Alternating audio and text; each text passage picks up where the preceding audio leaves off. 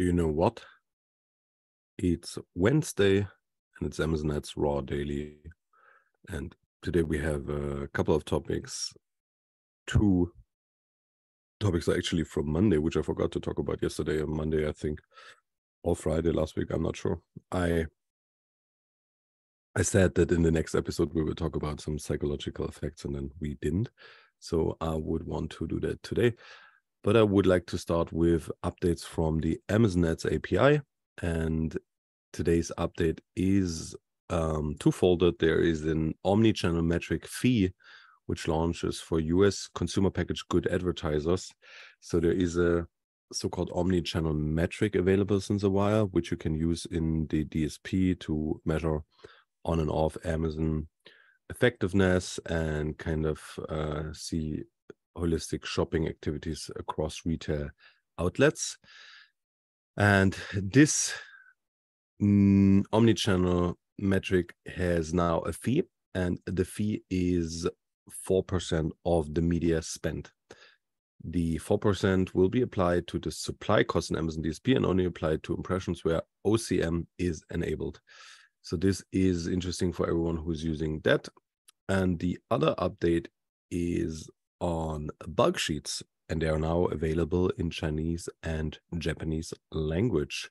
Bulk sheet downloads are not now available in these two languages. If you have one of the selected as the language in your advertiser profile, you can download a bulk sheet file in the selected language. All headers, errors, message, and other text will be translated.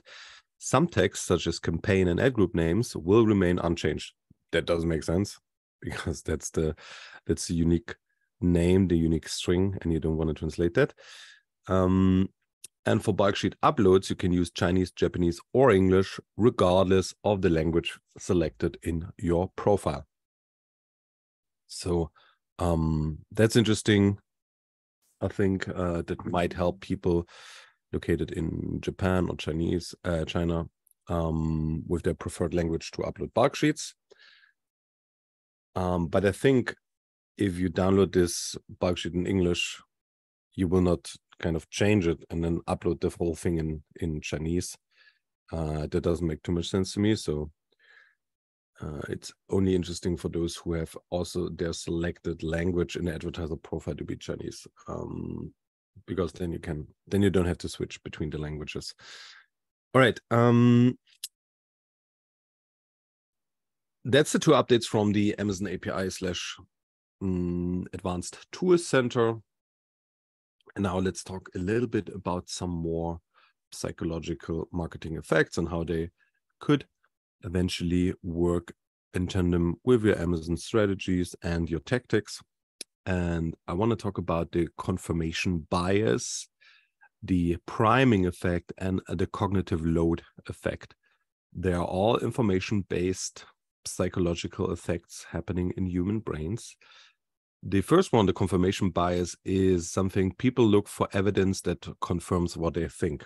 And this is a very strong effect, because in science, that's what I learned in my studies, you're actually going to prove a point by doing the opposite. So if you have a certain opinion on something, then you try to prove the opposite in order to validate your points. So you're not looking for confirmation on your points, you're looking for the opposite of the confirmation, which does make sense, because it's very easy, if you have an opinion, to kind of find eventually the things which just confirm what you're thinking. And it's kind of it just basically then tells you, hey, you have been absolutely right the whole time, and maybe that's not the truth, because you've been just looking for the things which would confirm your opinion anyways. So the confirmation bias definition is people tend to search for, interpret, prefer, and recall information in a way that reinforces their personal beliefs or hypotheses. And that's very important when it comes to testing. And we do lots of testing on Amazon. And one thing I'm always saying is first of all, you need a strong hypothesis. If you do something, you need to say, okay, what do I think will happen if I do that? What is my hypothesis? If I change X, what will happen on my conversion rate, on my click-through rate, on my impression share, whatever. This is your hypothesis. And now you're trying to confirm that or disprove it, basically. All right, that's the confirmation bias. So think about that, look out for that. And I think we all have been I don't find the right English word for that, but I think we have all been in a place where a confirmation bias was happening to us as well. The next thing is priming, which is something also very important when it comes to marketing. And it says that subtle visual or verbal suggestions help users recall specific informations and influencing how they respond. Priming works by activating an association or representation in users' short-term memory just before another stimulus or task is introduced. And it's basically kind of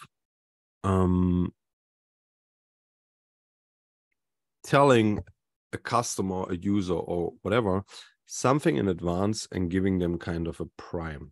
So on a D2C shop, for example, when somebody enters your website, you can say, on this shop, you will find ridiculously cheap prices.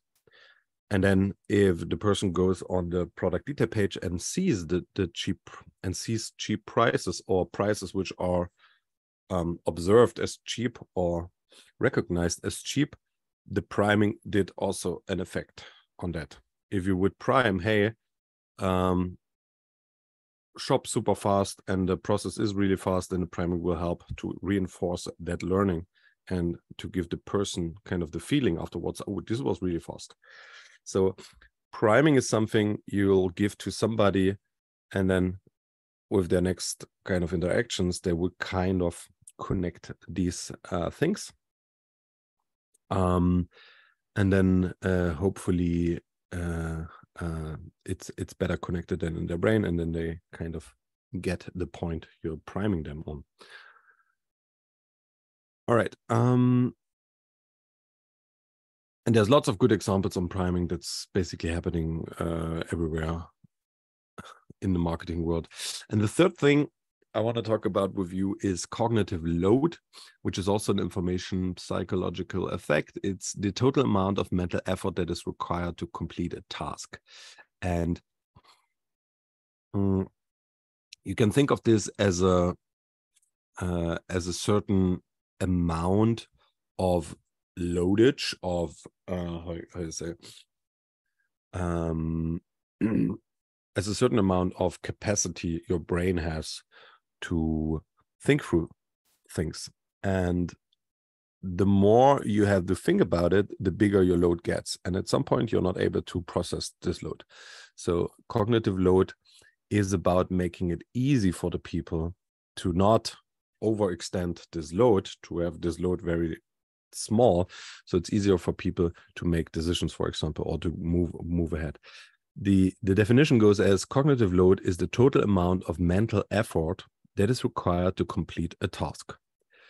You can think of it as a processing power needed by the user to interact with a product. If the information that needs to be processed exceeds the user's ability to handle it, the cognitive load is too high. And you can think of that as a paralysis or some kind of blocker inside the head of the person to actually process the information in a way that it's meaningful for them and that it drives the desired action you want.